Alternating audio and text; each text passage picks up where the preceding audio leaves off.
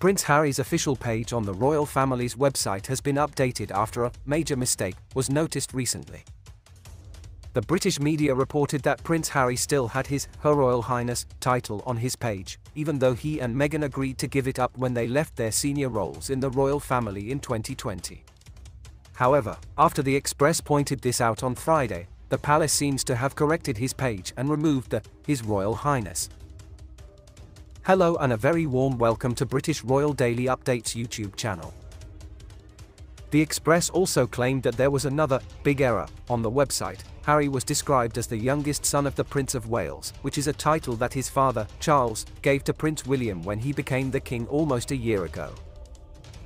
Meanwhile, William and Kate also got their titles changed from the Duke and Duchess of Cambridge to the Prince and Princess of Wales.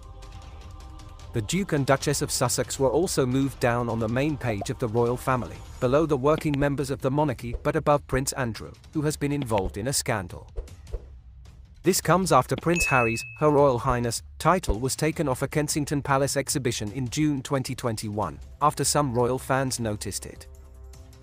The Sun said at that time that the title was mistakenly left on a sign next to Princess Diana's wedding dress, which said, "Lent by Her Royal Highness the Duke of Cambridge and Her Royal Highness the Duke of Sussex."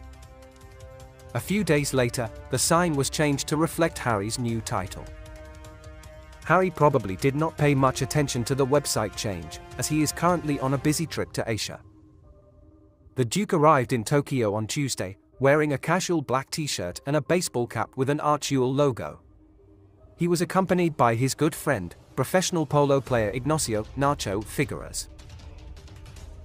Meghan did not join Harry on his trip to Asia with their two young children, and stayed in California instead. Harry and Figueras are in Japan for the ISB Sports Value Summit Special Edition this week, which celebrates the impact of sport, community and philanthropy. They will then travel to Singapore to play in a charity polo match for Centibale. Harry's solo work trip comes after the news that he and Meghan will turn a best-selling book into a Hollywood movie in their first big deal since their Spotify agreement was cancelled. Page 6 reports that Netflix paid for the rights, and the couple's production company will produce the film. The couple's first off-camera project for the streaming service is a significant change from their previous personal documentaries such as Harry and Meghan and Live to Lead, and the upcoming Heart of Invictus. The book they chose to adapt is Meet Me at the Lake by Carly Fortune, a popular romantic novel that cost about $5.8 million. It is a love story about a couple who meet in their 30s, and deals with issues such as childhood trauma from losing a parent in a car accident, mental health, and postnatal depression. It is set near Toronto in Canada, where Meghan used to live. The couple were captivated by the themes of the book and decided to make it their first adaptation with Netflix, a source told the publication. Remember to subscribe to British Royal Daily Updates YouTube channel and turn on the notification bell. This way you will be notified when we drop a video. Stay safe.